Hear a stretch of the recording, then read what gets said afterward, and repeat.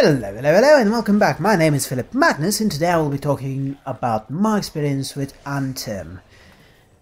First off, let me say Anthem is more enjoyable than I thought it would be, which makes its abhorrent technical issues, and there is a myriad of them, nothing short of appalling. I had the, pleasure, was it, of playing Anthem during its demo weekend. And while I had fun with several parts of the game, I'm far from convinced it is worth the asking price. Anthem excels in making you feel powerful, with a few exceptions, but on those I will stop later. Never has a game felt so much like what an Iron Man game should be, especially with the first Javelin we had access to during the demo. Miniature rockets, grenades, and an ultimate that's powerful enough to wipe out dozens of mobs all at once cements this power fantasy in a way that is nothing short of captivating. And for that, BioWare has my most sincere congratulations. Good work, guys.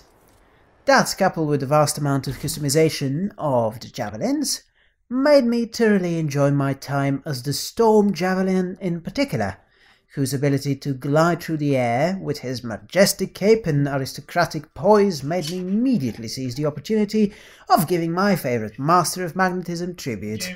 Of course you made Magneto, you fucking asshole. That's such a good Magneto though. Check it. How's my Hulkbuster? How's my Hulkbuster?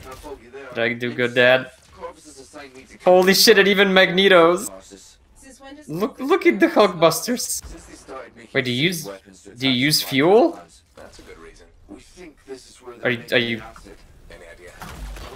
holy sh- Some pretty sweet moments were to be had, especially whenever I dropped the Storm Javelin's ultimate ability. It is a visual spectacle, and again, it plays really well to that core power fantasy this sort of game revolves around. Well, it revolves around that and loot, but on loot a little bit later. Actually, speaking of loot, why not? Some of the guns aren't too impressive at all in their damage output, and their sound as it's both. Or either, bit too silent sometimes, bit too normal in others. Pardon, in some ways. This is a science fantasy world, right? Why not give guns an extra kick? Granted, maybe they do become better at level 30 than at level 10 or 15, but with how little we know about the endgame look of the game, outside of PR and carefully edited and crafted 5-minute videos, who the hell cares? Now for the technical issues. And they were several, and they were truly abhorrent. Once, when I alt-tabbed, Anthem murdered my screen resolution, transporting me back into ye olde Middle Ages. FPS drops were a common occurrence, and me and my dear friend Mega Short Fuse were disconnected just as we were doing the Stronghold mission. An admittedly fun mission, although why anyone would replay it more than 5-10 times, I do not know. There's only so much fun you can get from decimating a big-ass bug that doesn't seem equipped to do anything to harm any of the javelins in the air. And hint, that's all of them. Those things literally float in jetpacks, in the air. I don't think I got hit a single time. I will say, that boss at least was fun. At least it made us feel powerful. Know what wasn't fun? A big bullet spongy anti-air gun boss. I don't remember how it's called, and I don't care about wasting any more time on finding out, ever.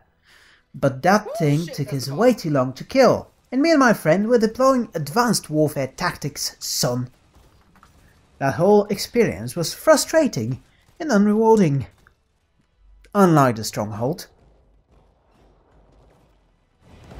Focus boss, I'm pulling aggro from mooks. As for the story, the less said the better. Yeah. But fine, I will say something anyway.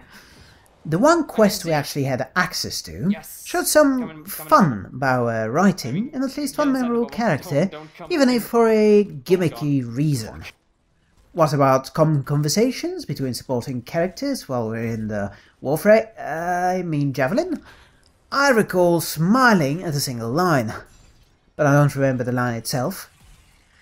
And all the rest, including that line, is just, you know, it's not even filling. It's the same as that nice lady that talks to you occasionally in Warframe. Makes for a nice change of pace from all the bullets flying at your noggin. But it's not like you actually care. Is it? Is it? The sad truth of the matter is, I doubt Anthem's creation has been due to BioWare's sudden and inexplicable desire to break away from the tried and true format of creating rich worlds where choice matters for the benefit of making a Destiny-light loot shooter. Even so, they've done an admirable job in creating a game as fun as Anthem seems to be, in what to me looks like a pretty short development cycle. What has me most worried about Anthem is just how much we don't know about this game days before its release. How much will the cosmetics cost in terms of real money, as opposed to time spent grinding? How extensive is the end game content? To quote Anthem's latest video on the topic, there will be challenges, contracts, free play, and strongholds. How does the content drop delivery map look like 2 months down the road? How about 6? Just how many tens of gigabytes will the day one patch be, and how many new bugs will we get for each one fixed? There are plenty to fix, I'll show you. I could go on and on asking questions like these, and it's unfortunate that I have to.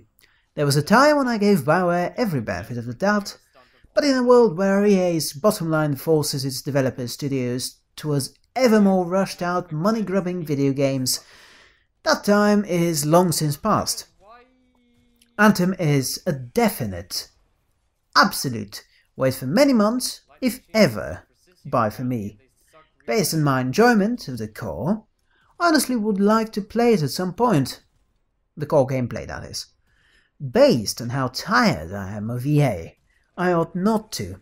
Time will tell, and so will the impudence EA shows in their monetizing of cosmetics.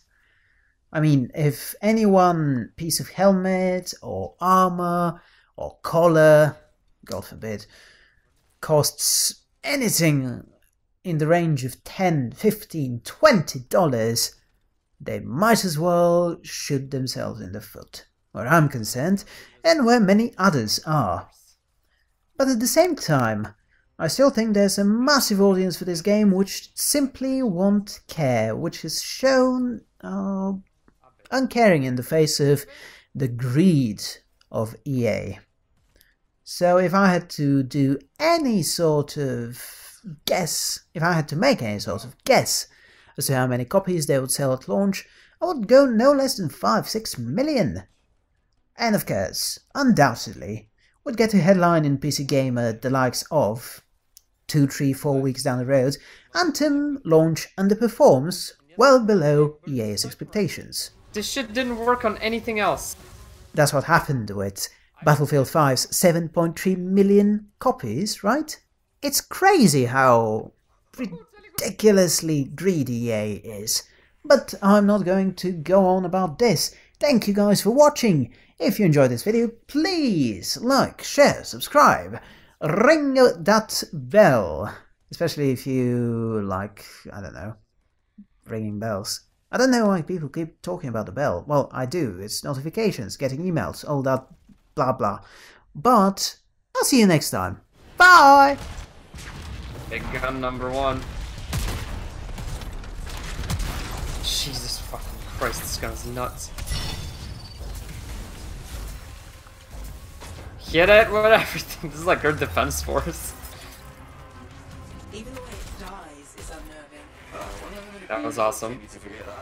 I'm gonna go with 8. 1 for each of the tyrant's legs. No more scorpion talk, please.